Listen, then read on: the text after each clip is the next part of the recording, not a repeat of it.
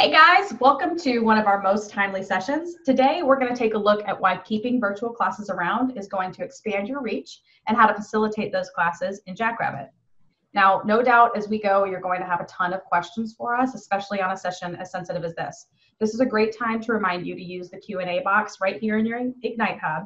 We'll save some time at the end to go through all of those questions. Debbie and I are both here for you, so please utilize those and let's get started. My name's Emily, and I'm the Director of Marketing here at Jackrabbit, and that just means that I get to watch all of you take those big light bulb moments and turn them into reality and growth in your programs. I've got Debbie Neer here again.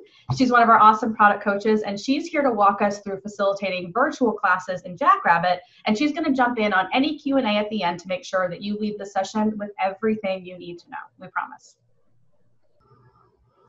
One day, I promise you, you will tell the story of how your business overcame 2020, and it will be somebody else's survival guide. I want you to read that again and really take it in.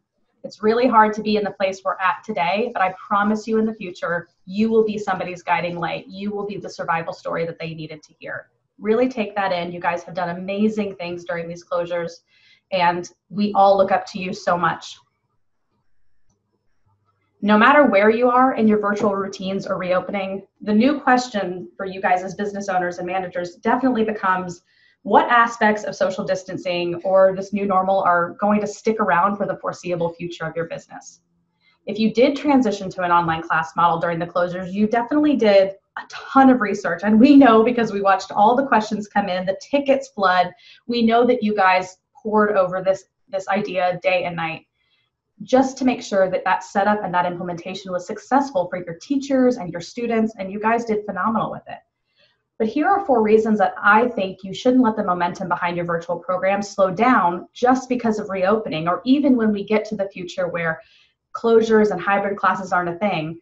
I think that you've finally added those supplemental resources to your programs that you always wanted to. History classes, lessons, celebration of your seniors. You guys did some really creative things that I don't think you should let go. You also are able to reach a new demographic of students. You can grow your instructor base and the offerings that you provide at your program, and you are more prepared for whatever comes next. No matter what this thing throws at you, you guys are more ready than anybody else. Virtual classes during COVID went way beyond teaching classes from your living room. I know when we started, that's what we thought. Oh, we've just got teachers in their living room doing stretches, doing dances, but you guys took it way above and beyond that. We saw clients get creative with team building exercises, at-home core strengthening materials, celebratory dance parties, and even some history of the sport or the arts quizzes that I thought were really creative.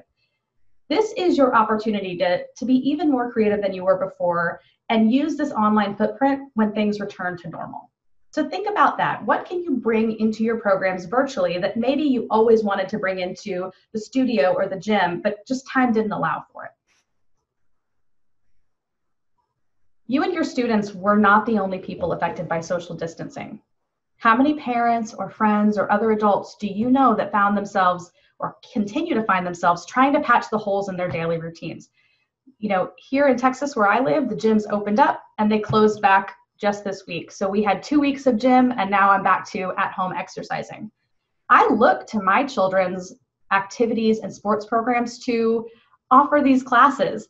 Why not offer classes to new groups of students or branch out even further? I mean, think about the reach that you have in your communities, in other cities, states. We even saw clients go international with their digital footprint because you can record a Zoom class and offer it on demand anytime you want. The sky is the limit this time, and you should really consider how far you can take this thing.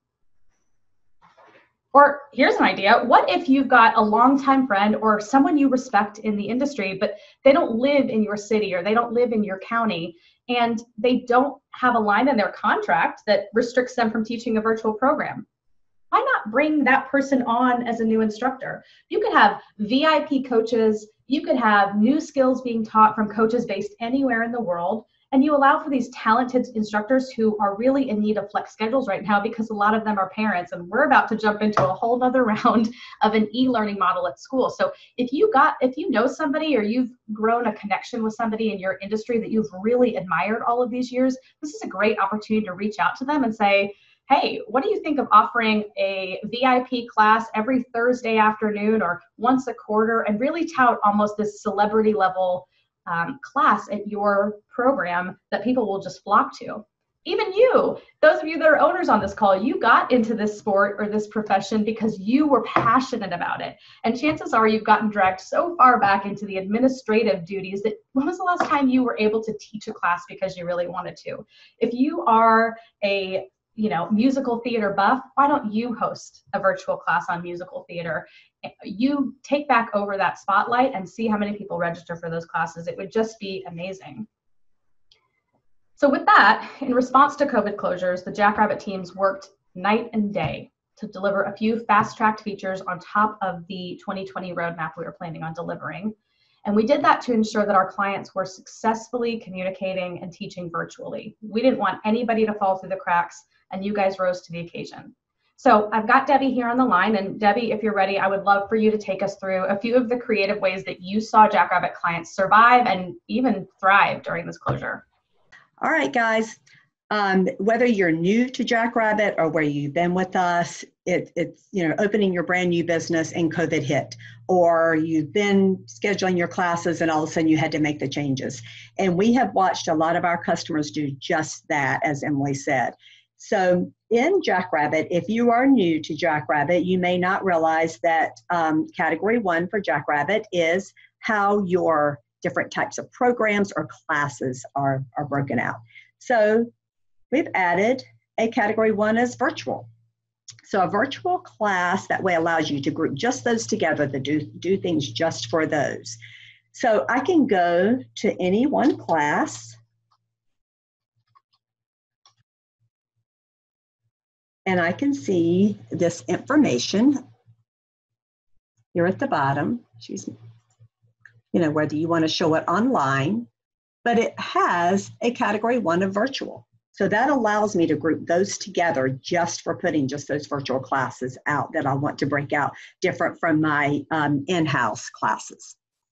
All right, you can also go through to edit all classes and make those changes quickly for a group of classes and not just on any one particular class. So if I go and I choose my Category 1 of virtual, and I hit submit, it's going to bring up all of my virtual classes. And I can see all the fields on it, so I can make those changes. But here's the best part.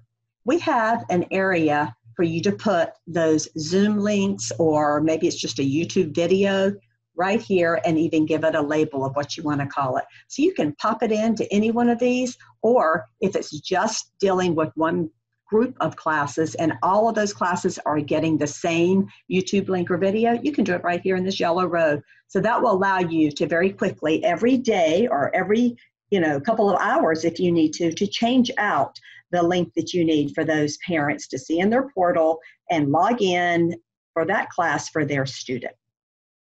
All right, we have a couple of customers who have done just that. I'm going to show you one, and it is Salem Gymnastics. It's also, I think they also go by Kids U as well.